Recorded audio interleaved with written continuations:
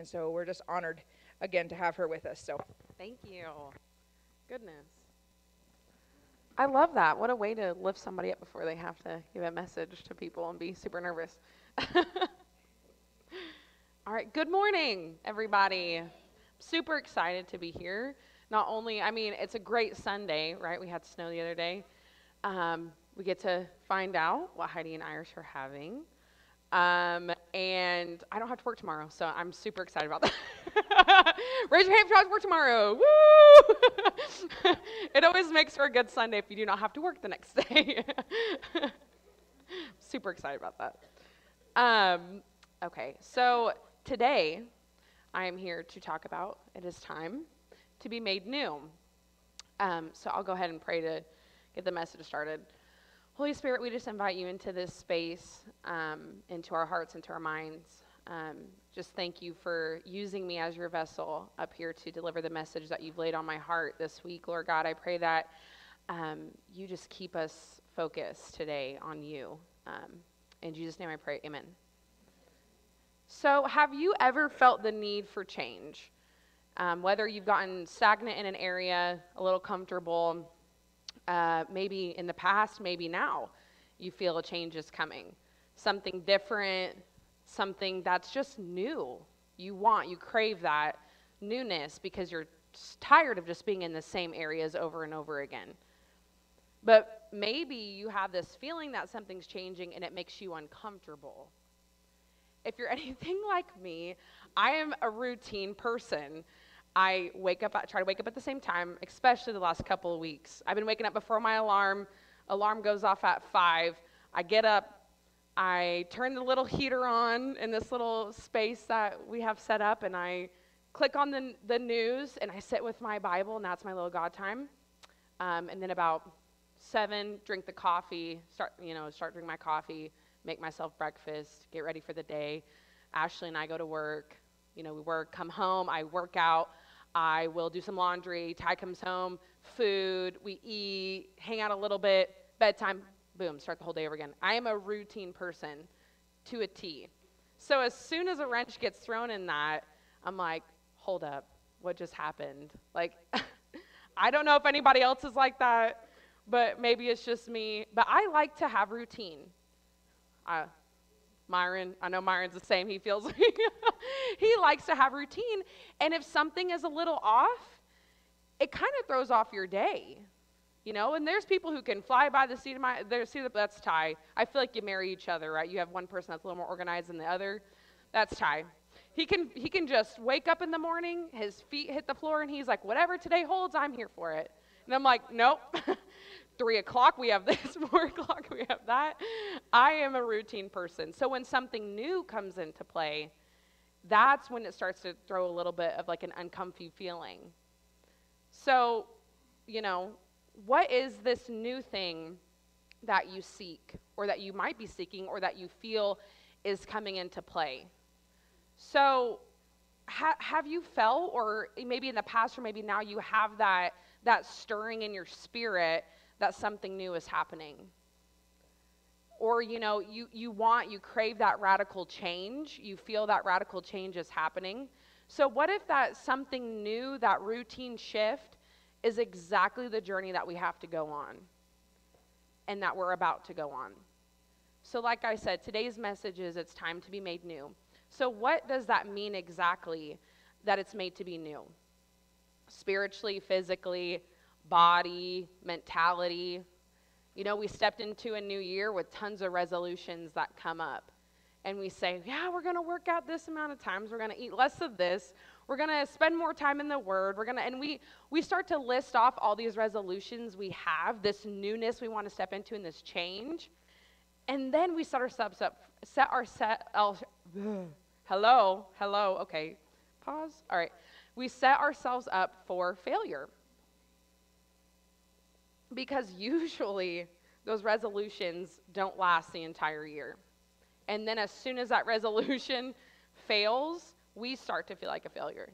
We start to feel like we did something wrong because we had a goal and we didn't meet it. So the definition of the word new is not existing before, made, introduced, or discovered recently or now for the first time. Or already existing but seen, experienced, or acquired recently or now for the first time. Like a new to me car, but it's not brand new. So what about a spiritual newness?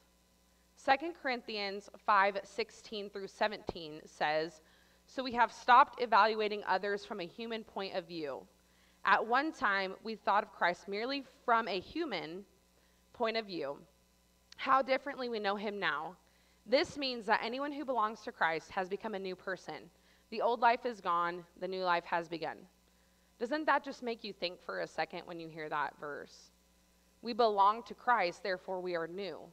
When we accept him into our hearts, into our lives, we're made new in that moment. So if you want somebody to look at you in the new light and in the new life that you've accepted when you've accepted God, don't we have to do the same for others? When we look at somebody, we shouldn't look at the past, their past fruits or the things that they've done wrong. We should look at them as the new person in Christ that they have become. It's that simple, right? Case closed, we're done, we're over. So we have a new life. You know, we're made in God's image, we're brand new, but it's not that simple. If it was that simple, we'd be able to look at everybody the same, look at everybody in his new mercies every morning, and then we'd be set, we'd be good to go. But that also means if you would like to be looked at as a new person in the Spirit, then you have to stop picking up the old things that you laid behind. So the spiritual gunk that you've set before God in front of the cross, and you've dealt with that, and as soon as you wake up and you say, "God, I'm a new person. You know, I repent, I'm following you." As soon as we get out of bed, it's a new day. So leave behind what happened yesterday. Leave behind what happened last week. Leave behind what people have said about you, because each morning, God is giving us a fresh start. So that means when we want to be new, we have to leave behind the old. This new season of exponential blessings and fruit is what we're stepping into, the calling that he has for our lives, because the old is separating us from him. When we're separated, how can we step into the full calling that he has for our lives? We want to step into this newness that he's calling and stirring in our spirit, but what will people think of us? If I change my job, what will I do next? If I quit my job, what will I do next? When I lose my finances, I know God is calling me and saying it's time. It's time for this new season in life. But it's scary. It's scary because in our lives, we have this routine and we have this same thing that we do every morning, every day. And as soon as God wants to change that with something new, we want to say, wait a minute, this isn't what I had planned for my life. But that's the point. To me, it's exciting. It's so exciting. Being made new is so uncomfortable, but it could be easy. It could be easy if we're joyful about it. If we know in our hearts that what God has set next for us is our best, then we won't be sad about leaving behind the old. If God has a new job for us, it's easier to say no and quit the old job. If God wants to take us somewhere, it's easy. If we mesh the joy with the grief of losing something, that's because God has placed that on our hearts. So it becomes fulfilling, right? When we rely so much on God that we instantly look to him instead of the world. He has the solution to any problem and any equation. So, if you don't know where God is calling you in this new season, you can either remain in the old ways and constantly have stress or anxiety about things that you can't control, or you can shift into being made new. I have a story. and it's so bad. Okay, so this past week, my wonderful coworker, Ashley, and I were in this house, and I was like, Ashley, I need to call these people because, Ty and I went to Cancun in October, and we flew through Frontier, and it was all great when we were there, and then we were headed back. They canceled our flight. Like 4 a.m., we're going to be stuck. I'm freaking out. We're going to be stuck in Cancun. We have nowhere to stay. So, I instantly start looking online, calling my mom. Mom, please call these people. I can't call, out of Mexico, all this stuff. So long story short, we cancel our flight through Frontier. They tell us, yeah, we'll refund you. You'll get the refund. Well, it is now January, and we have not seen that refund. So I call Frontier. I call the Vacation Express that we went through. I call this Uplift. I call all these people, and I'm getting so frustrated. I've spent like all the last day, then that morning, so then I'm on the phone with Frontier, and I go through all the hold music and all of that, and I get a lady, and I'm like, I just don't understand because we haven't got our, I'm blah, blah, blah, all this stuff. She goes, ma'am, you've called Frontier Internet, not Frontier Airlines. And I'm like, oh my gosh. So all I did was I could just laugh. I just start laughing. And I'm like, and I go to Ashley, and I'm like, I just called Frontier Internet for Frontier flights. And she's like, it probably happens way more than you think because the lady had that number right then and there for Frontier Airlines. And she's like, this is who you need to call. And I'm like, I told her, I'm so sorry, just disregard my problems. And so all that to say is I kept calling all these people, and, I'm having on speakerphone, and Ashley's like, I don't know how you haven't, flipped. I don't know how you haven't flipped on people. And I said, I'm changing the way I'm thinking. I said, I'm going to choose joy over situations. God's got it. He's in control. I'm not going to stress. And she looks at me and she goes, yeah, right. Because I'm not that person. She's like, yeah, right.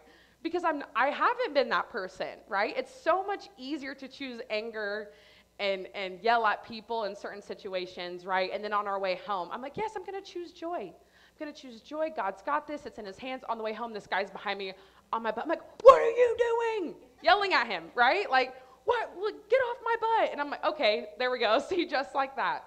Just like that. It's easy to choose anger. It's easy to yell. It's easy to choose the chaos. It's not easy to choose the joy in the stressful situations. It's not easy to choose happiness when somebody calls us a name or when somebody wants to come and confront us and be mean. It's easy to lash back out at them. It's not easy to sit there and say, you know what, I love you, God loves you, and have joy in the situation. So that right there showed me that what am I going to do about a situation, about flights? What am I going to do about, but something like that can really cause somebody to just be mad the rest of the day, to be upset the rest of the day, to completely change your mood. If you let that one little thing alter your joy, and instead of having peace in moments, it's gone. So that's a whole new way of life, right? That's a whole new way of thinking. That's changing your thought process to reflect peace in some of the hardest moments. Changing the way you react. It leaves less room for chaos and negativity, though, if we are constantly saying, okay, no, God, you've got this. I will find joy. I will choose joy in these moments. It's new, it's uncomfortable, and it takes work, but are we willing to put that in? It will become easier over time. It's a new shifting of our mind. It's hard to ask Jesus to erase chaos and give you peace instead of panicking in every situation that arises, because I'm a panicker. I am a panicker. And it's hard. It's hard not to be. But if we, instead of replacing that, if we replace panic with God's got this. I can't change it. God's got this. It'll start to shift how we react to every situation. And that's exactly what the enemy wants us to do. He wants to place panic and chaos, especially in this new year that we're stepping into. Look at where we're already headed right now. Panic, chaos is in the world. So you can either be in the panic and chaos, or you can be on the other side of it and say, no, God's got this. God's got this year. God's got my life. God's got everything in his hands right now. So I can either be in the panic and the chaos, or I can be on the other side of it and say, whatever tomorrow holds, I know God has it. He's like, I know God has it. So it's powerful, right, to renew your mind and your heart. It's a powerful step for the kingdom because, like I said, the enemy wants us to do the opposite. But in 1 Corinthians 15:36 through 38, it's first talking about the resurrection body in that scripture. But if you listen to the rest of this, it says, when you put a seed into the ground, it doesn't grow into a plant unless it dies first. And what you put in the ground is not the plant that will grow, but only a bare seed of wheat or whatever you are planting. Then God gives it the new body he wants it to have. A different plant grows from each kind of seed. So the plant has to die first for it to be what's going to grow. So your old self, your old ways have to die first. Your what ifs don't matter because something new has to come from that. Something new is coming. The seed in the ground has to die. So what we put in that, what we lay in front of God has to die before what's coming into fruition can take place. Because he's giving us something new. If you think about that, a different plant grows from each kind of seed. A seed you may have planted long ago can finally be coming into fruition.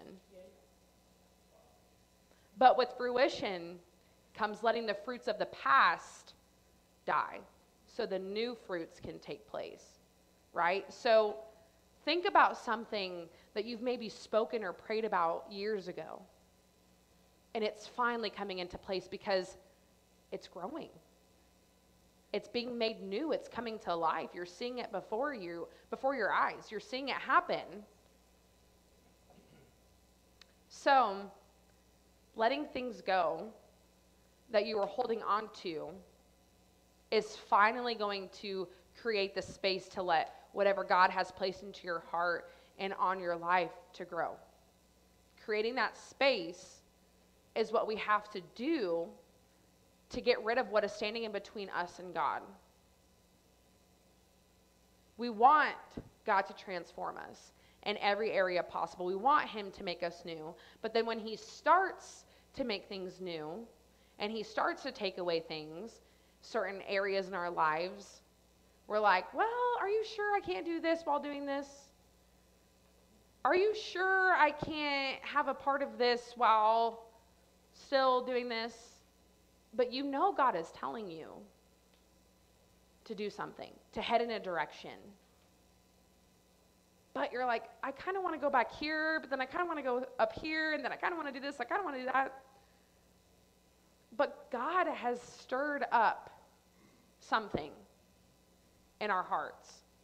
God has stirred up something. I can't be the only one that is feeling this spiritual change. Yeah, exactly. And it's scary, and it's sometimes frustrating because right now, I mean, for me currently, I'm in this space of I know new stuff is happening. It's happening before our very eyes, but I don't exactly know what's happening. Like, I don't. Sometimes you have that season where you're like, yep, this is what's happening. I know for sure. This is the direction I'm supposed to go. I'm comfortable. I'm going in the path God has called me. But then sometimes you're like, God's changing my heart. God's changing the direction that I'm going in, and I don't know where that direction is. So do you panic? Do you start to take things into your own hands, or do you let God have it all and say, just take me, just direct me, change my heart, put me in the new place, in the new position that you have me? Because he's equipped us. It's realizing the fruits that we have are new, and he's equipping us with that new body, a new spirit. He has equipped us. Romans 12:1-2 says, And so, dear brothers and sisters, I plead with you to give your bodies to God because of all he has done for you. Let them be a living and holy sacrifice, the kind he will find acceptable. This is truly the way to worship him. Don't copy the behavior and customs of this world, but let God transform you into a new person by changing the way you think.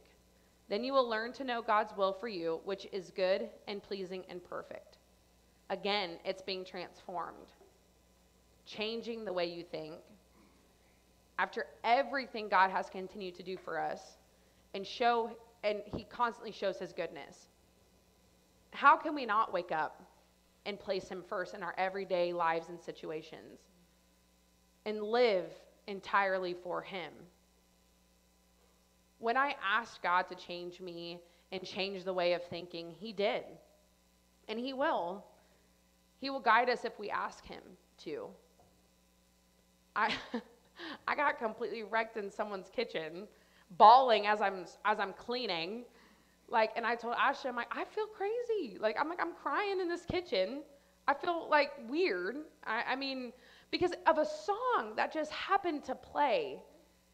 And because we go into homes and we play worship music. Because sometimes it's weird, but sometimes you can go into a home and you feel things. You feel like, oh, it's the enemy, right? Because it's a spiritual warfare every day. Every day the enemy's trying to attack what God has placed on our hearts, what God has deposited into us. Every day the enemy's trying to take that away. So we go into homes and we can feel things and we can say things and we can, maybe lash out at one another or lash out at, our husbands or, which I'm not saying she did that or I did that. I'm not saying that, but I'm just saying, Jordan, it's fine.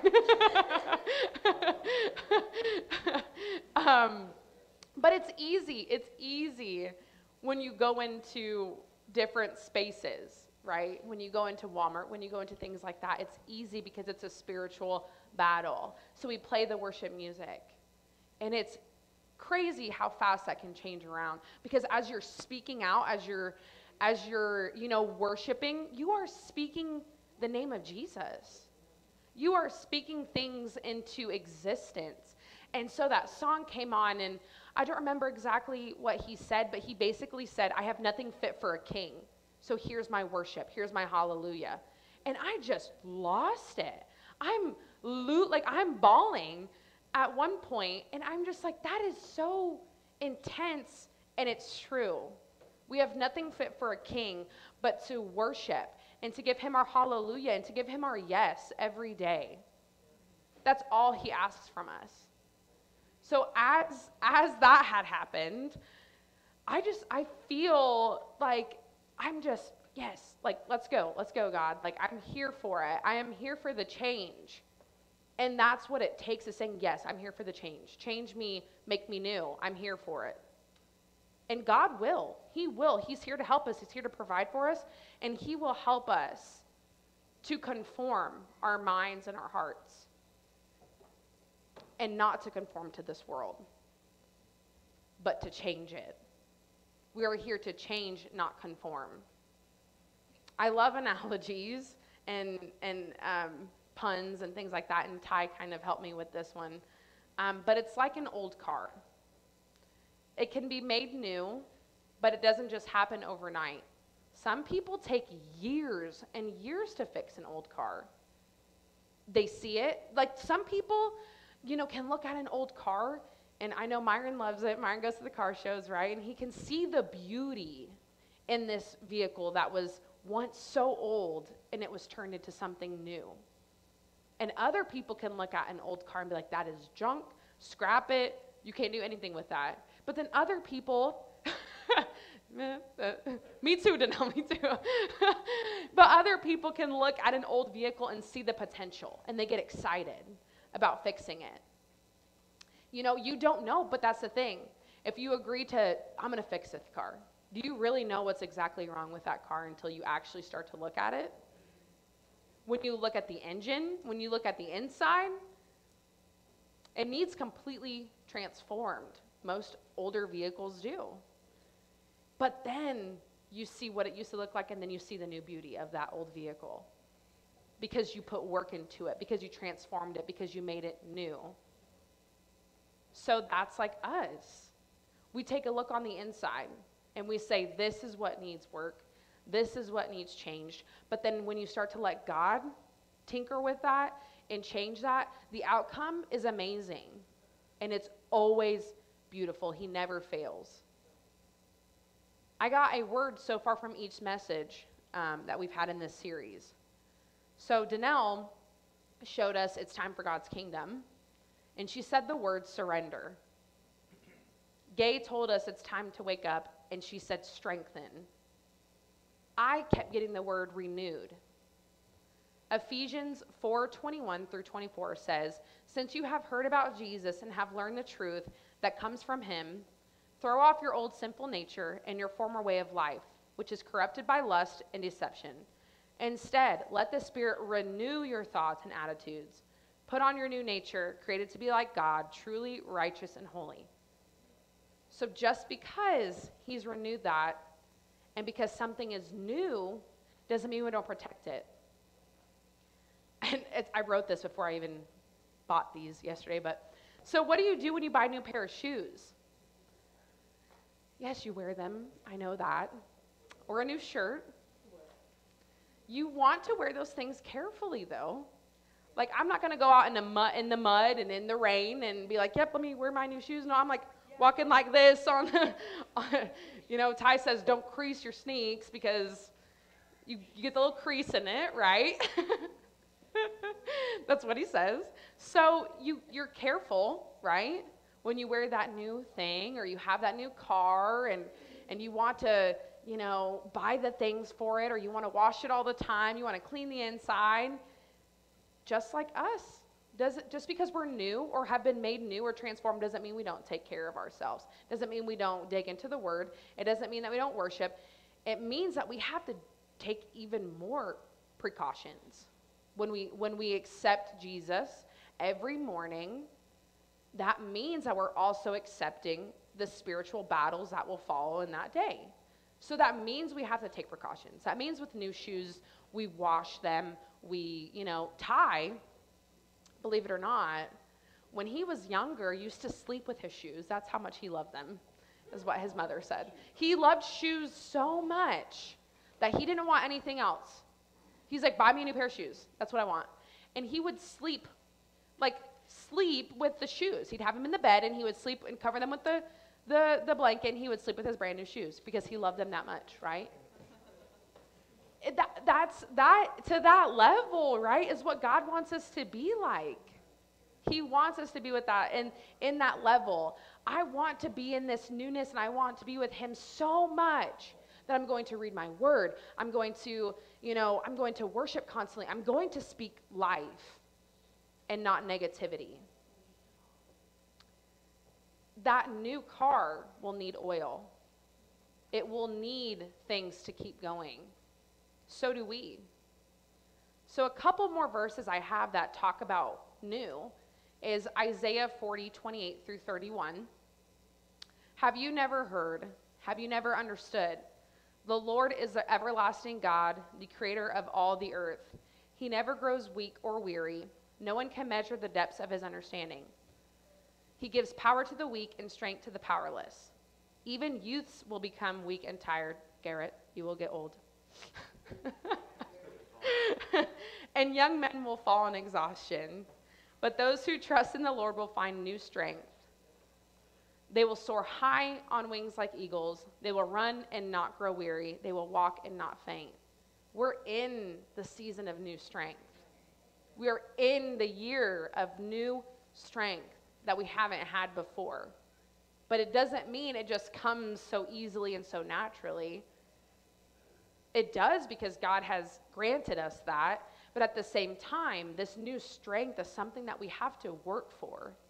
We have to be willing to take that step to have that new strength. Isaiah 43:18 through 19 says, But forget all that. It is nothing compared to what I am going to do. For I am about to do something new. See, I have already begun. Do you not see it? I will make a pathway through the wilderness. I will create rivers in the dry wasteland. It's dry, right? Like, it's been dry. It has been dry in Martinsville. It has been dry in churches all over the place. And he is about to make a pathway through the wilderness. And what does that look like? We don't know. We don't know what this something new is that he's about to do, but it's by no accident that we all kind of feel that all over the place, all over the world. Christians are waking up and saying something's happening. Something's about to happen. Amen. So you can either be fully equipped and on board with the change, or you can be in a spiritual slumber and stick with the old. I don't want to be in the old when this change is happening. I don't. So, yeah, it is like being out of style, right? I don't want that. I don't want to be the person that's like, wait, hold up, what's happening here? Well, everybody else is like, we're going. Like, I don't want to be that person that's like, wait a minute. We're doing what? We're going where? I want to be that person that's like, yep, God has told me. God has shown me, and I'm ready to go. I'm on board with what is happening, with this change. It's saying yes. It's accepting that new strength. It's accepting that new path. And he says, do you not see it? It's already begun. And it has, right? Like, we're almost at the end of January. Unbelievably, it's gone by so fast for me. Maybe not for you, but for me it has. But that's also because, I don't know why, but I'm just in this season of wanting and craving more. Because I spoke that out and said, God, change my thinking. Help me find joy. Help me find this new. I'm ready for whatever it is. So it's a challenge for you. Are you willing to do that?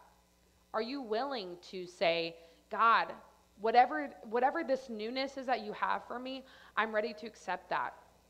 I'm ready to take on that strength. If the worship team wants to go ahead and come up. So I don't know if you guys have heard this before, but I hadn't for some reason. I don't know why I've never heard of this. So I'll kind of read it to you, hopefully without crying. So there was a moment when Moses had the nerve to ask God what his name is. God was gracious enough to answer, and the name he gave is recorded in the original Hebrew as YHWH. Over time, we have added an A and an E in there to get Yahweh.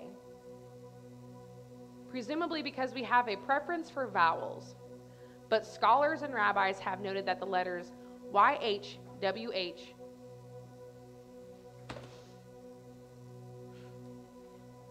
they represent breathing sounds. YHWH represents breathing. Aspirated consonants that in the Hebrew alphabet would be translated. It is commonly taught that the name is missing the vowels, but one said they were aspirate consonants, consonants that actually sound like vowels. When pronounced without the intervening vowels, it actually sounds like breathing. YH, inhale. WH, exhale. So a baby's first cry, his first breath speaks the name of God. A deep sigh calls his name. Really, Jesus, I didn't think I was going to cry, but here I am. A groan, a gasp, that is too heavy for mere words. Even an atheist speaks his name. They're unaware that YHWH, that's what that translates. his very life, giving constant acknowledgement to his creator. We are creating, he is creating us. And in the moment we come out into the world, we instantly say his name. Likewise, a person is gone with their last breath when God's name is no longer being spoken. So when I can't utter anything else, is my cry calling out his name? Does being alive mean we're just speaking his name constantly? Is it heard the loudest when you're the quietest? In sadness, we breathe heavy sighs. In joy, our lungs feel almost like they're going to explode. In fear, we hold our breath. We've been told to breathe slowly to help us calm down. When we're about to do something hard, we take a deep breath to find our courage. Breathing almost looks kind of like praying. For centuries, there have been those that have insisted that the name of God is so holy that we dare not speak it because of how unworthy we are. So how generous and how amazing is God to choose to give himself a name that we can't help but speak every moment. We're always walking, sleeping, living the name of God just by breathing. By breathing, we're calling out the name of Jesus. Isn't that just so unfathomable to even think about how much he loves us? How much he's there in the moments that we've cried, we've been mad, we've been frustrated, we've wondered, what even is the point of what I'm doing? God, what do you have for me next? All it takes is just that breath and we're saying his name and he's there with us. Yes, he's there inside of us, but just breathing and we're saying his name, that release, and we're saying his name. How can we not wake up every day and just say, God, it's yours, whatever you have for me. Make me new. Because his mercies are new every day. Every day. It'll never run out. No matter what we do, what we've done, what we say. It's new every morning. And we get that. We get to live in that. We get to give that to people. We get to show people. We get to take them on this journey with us. Just by breathing. Even the people who don't believe are still speaking the name of Jesus and they have no idea. So, dear Heavenly Father, as we step into this worship, even if we just breathe, we're worshiping you. We're calling out your name, Lord God. But as we step into this moment of worship, I pray that you start to renew and strengthen our hearts, Lord God, for this change that you have us on. I pray that you start to awaken some things in us that maybe we've placed in the ground so long ago, and they're coming into fruition. I pray that you would start to just make us excited, Lord God, for you, for your presence, for the new year that we're stepping into. Make us joyful. We just love you so much. And we thank you for your blessings and everything you're doing in our lives and in this church. And we pray more exponential growth and more freedom and more peace in our minds, in our hearts, and in our families. In Jesus' name I pray. Amen. I'm going to have you stand up. And I'm going to read a scripture that is kind of our prayer today. So if you want to go ahead and close your eyes and put your hands out like you're receiving a gift. It's from Psalms 139. What we are saying to God is, oh yes, you shaped me first inside, then out. You formed me in my mother's womb.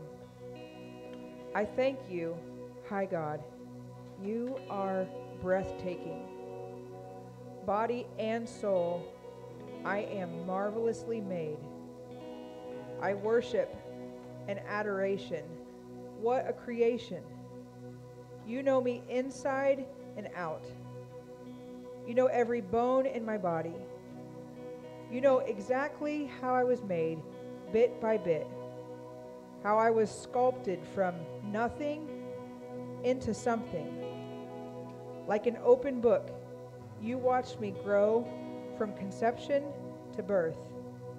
And all of the stages of my life are spread out before you. The days of my life are all prepared before I even lived one day.